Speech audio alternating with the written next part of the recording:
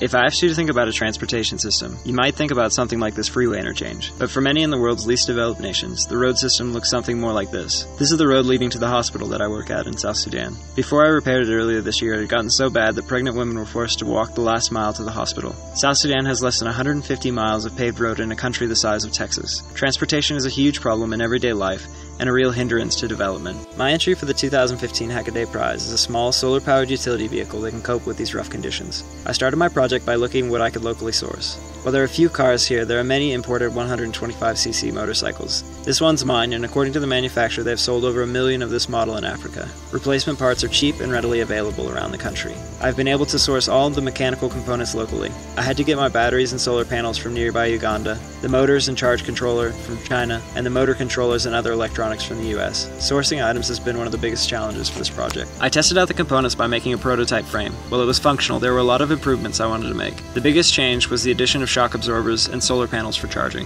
If you look at the body, it's divided at the center point where it articulates. It can also rotate at this point, so that all the wheels stay on the ground regardless of the terrain. Steering is achieved by differential motor control. Currently I'm finishing up the version 2 body. It has been painted and ready for reassembly. I then need to refine the electronics. Currently I'm driving it with an RC transmitter. I'm going to be using a Wii nunchuck in the final version. I also want to add current and temperature monitoring to be displayed on an LCD. I would like to add a winch and leader actuator for a powered dump bed. Thanks to a fuel shortage in town, I've not been able to weld with our generator. This made me search out for alternatives. I wound this massive toroidal inductor around an old transformer to make an arc stabilizer. I can now weld very effectively with my 24-volt battery bank, which are charged by the solar panels. This will definitely stay on as an onboard welder. In an environment like this, you need a hack to be able to hack.